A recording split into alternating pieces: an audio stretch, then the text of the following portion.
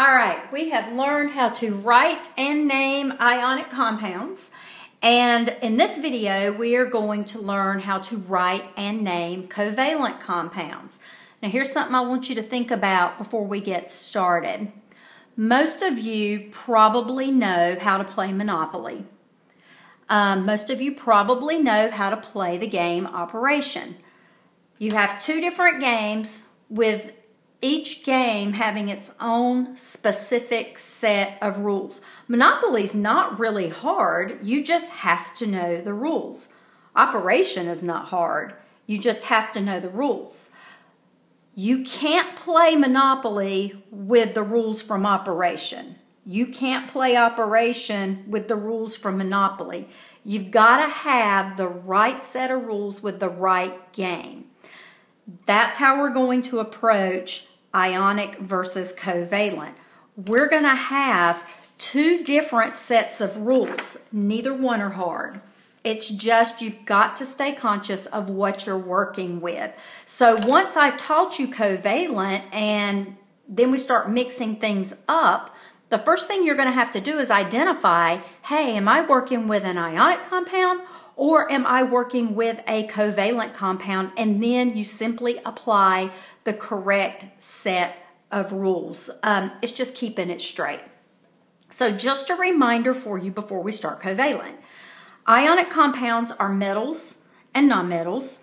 They might have a polyatomic ion in them. Usually it's at the end. It could be at the beginning if it's maybe ammonium, for example. All ionic compound names end with IDE unless it has a polyatomic ion in it, and then you know we don't change the ending of a polyatomic ion, and we will never ever use prefixes in ionics. That might not mean much to you now because I haven't taught you covalent yet. Covalent compounds are nonmetals only. Everything in a covalent compound has to come from this part of the periodic table. You cannot have a metal in a covalent compound. There are no polyatomic ions in a covalent compound. And they all end with IDE. Now that's pretty convenient because now you can look at it like this. Ionics and covalents all end with IDE unless it's an ionic with a polyatomic ion in it.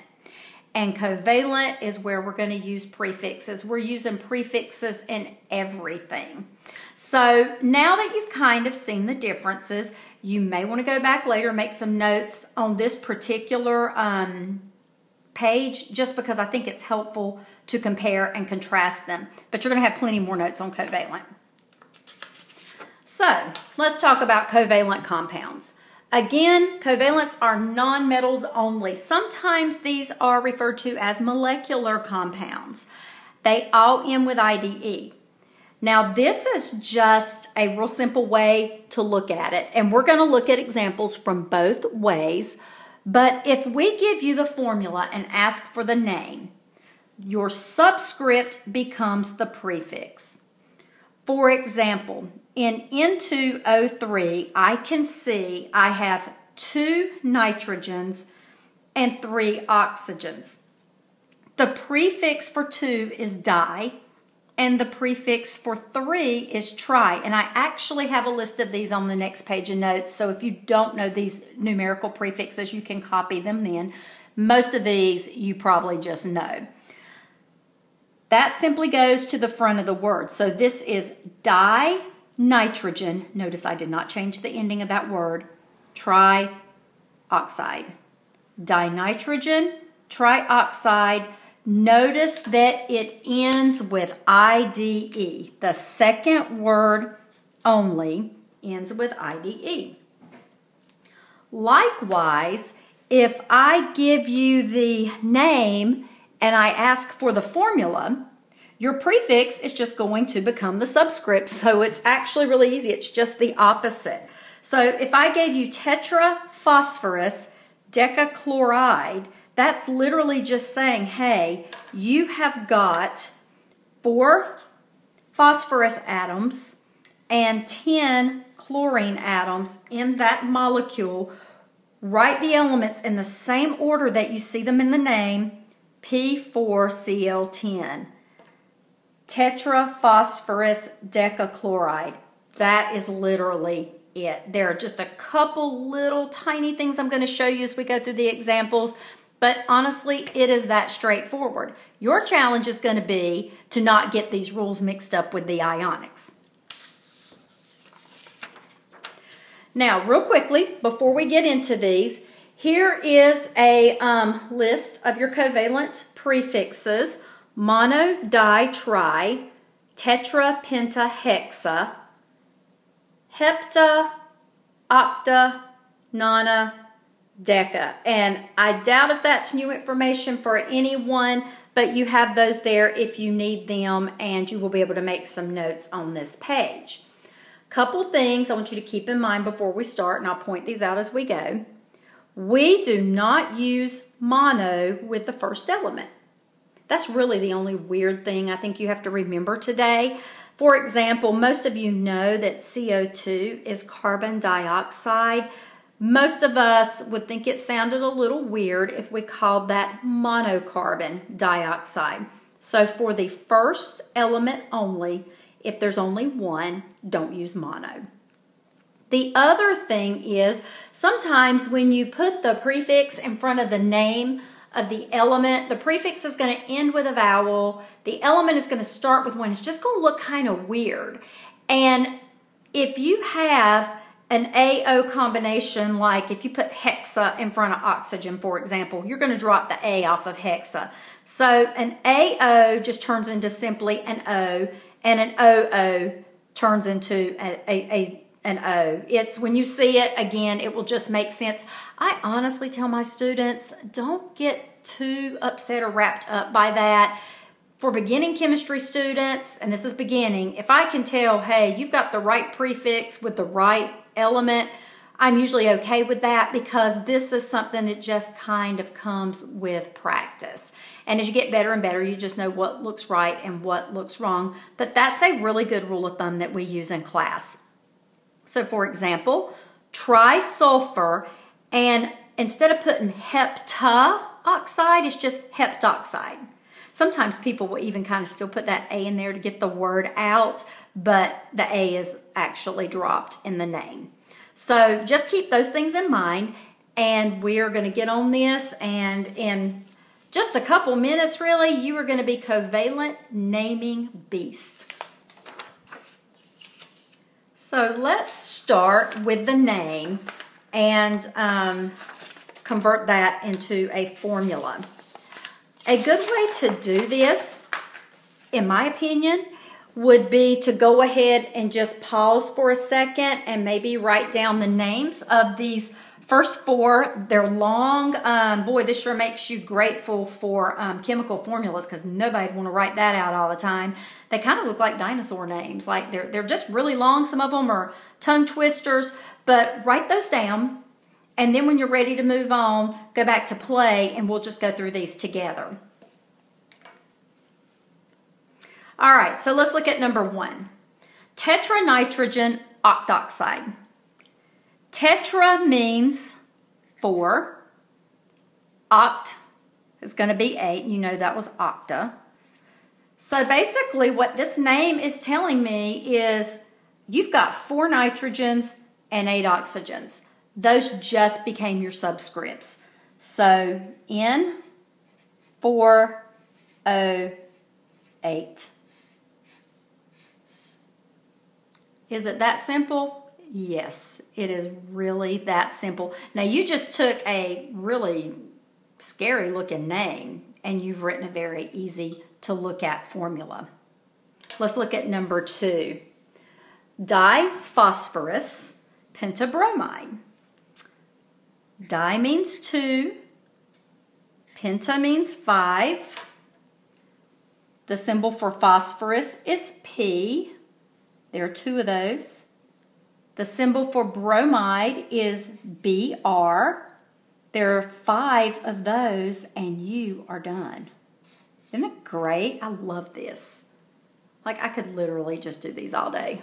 We're not going to, but I could. Also, I think it's nice, since these are your notes, I kind of like these notations. especially if you're like a sophomore or junior taking chemistry, because what if you go a year or two without it and then you find yourself in a college class needing it? Wouldn't it be nice to have these notes to be able to look back at and go, oh yeah, that's why I did that. We always think we'll remember things, even the easy stuff, and then sometimes we don't. So I encourage you to do it this way. You've got plenty of time right now. All right, let's look at number 3. Notice I don't have a prefix in front of sulfur. That means there's 1 because we don't use mono with the first one. Hexa means 6. So this means I have 1 sulfur and 6 iodides. Si6. And let's look at the last one. And I think 4 of these really are probably all you need. Dinitrogen, Tetra, Chloride. They are saying, hey, you've got 2 nitrogens, you've got 4 chlorines. I mean, I kind of feel like this is somebody sitting beside of you and giving you all the answers on the test. They're like literally telling you what it is. So N2Cl4. Boom. How easy was that? Love it. So here's your little note. Remember, the prefix becomes the subscript. Now let's look at turning around and going the other way.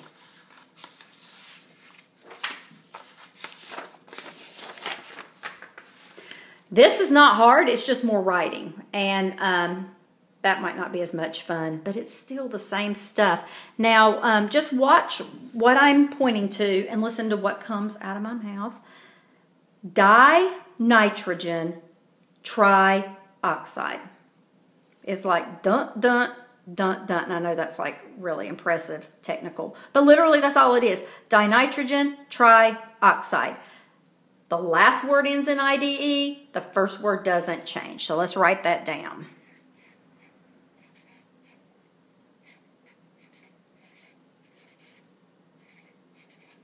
Dinitrogen trioxide.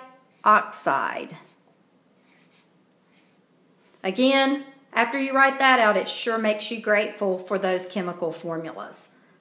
So really, these make your life easier, not harder. Okay, let's look at number 2. Tetra, phosphorus, hexa, sulfide. That was fun. Tetra, phosphorus,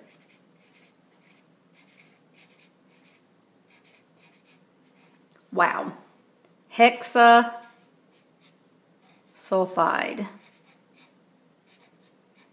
Disclaimer, it's bound to happen. I'm probably going to misspell something at some point because if I'm talking and writing at the same time, sometimes that goes downhill. If you see it, feel free to call me out in the comments. Just be kind. I'm old. Okay, let's look at number 3. 5 is penta and 8 is octa. So penta, carbon, octa, bromide.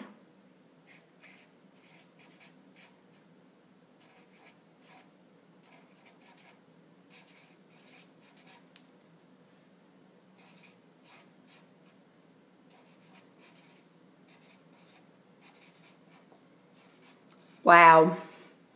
Pentacarbon octabromide. I bet you're just shaking your head saying, I had no idea it was that easy. I would encourage you, if you haven't already done this, maybe on these last 5, copy those down real quick and pause me. Go through, try them, and then check them and see how you did. All right, let's look at 4. I have 1 carbon and 1 oxygen. Now I've got to remember my little exception. If the first one's 1, I'm not going to write mono. If the second one is 1, you do write mono. So this is carbon, monoxide.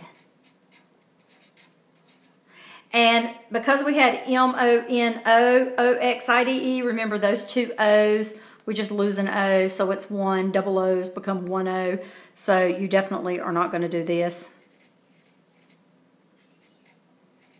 Which, I don't care who you are, that probably looks really weird. So that's a no-no. Carbon monoxide. And on number 5, we have 1 nitrogen and 4 bromines or bromides. So we're going to call that nitrogen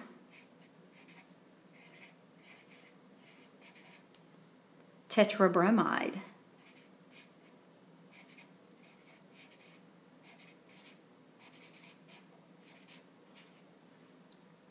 So both of these were the just the little reminders that we don't put mono with the first element. So this might be a great place to make that little note. Won't hurt you to write it down more than once.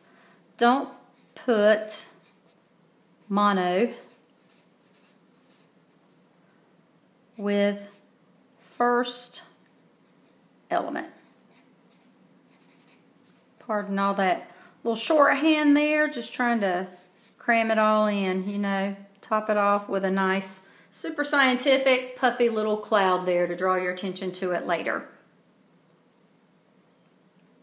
And now 6, 7, and 8. And I think on these 3, I'm really just drawing your attention to the fact AOs and OOs turn into O's, just dropping the vowel off the end of the prefix. So number 6 is 2 carbons and 4 oxygens. So we would call this dicarbon tetraoxide. I can't say it without the A. I say tetraoxide, but we're dropping that A.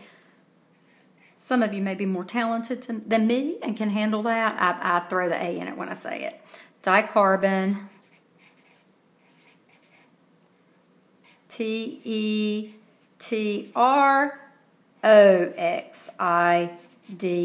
And, you know, as a first-year chemistry tutor, I'm not going to pop your hands if you put a little A in there. Again, I'm just interested, are you getting this with this? But really, this is the right way to do it. So it is important. Let's look at number 7. 4 phosphoruses and 6 oxygens. So this is tetraphosphorus.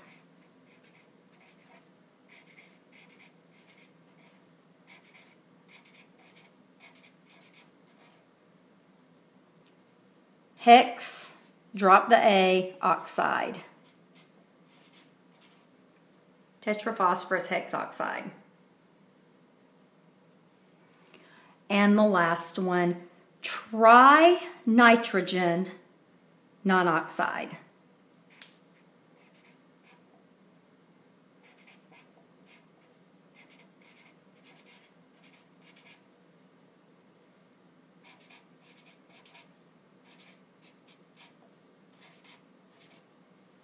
And so these 3 were just drawing your attention that AO and OO are just O.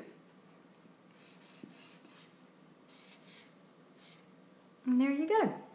So what I want you to remember on these is that the subscript becomes the prefix. Everything ends in IDE.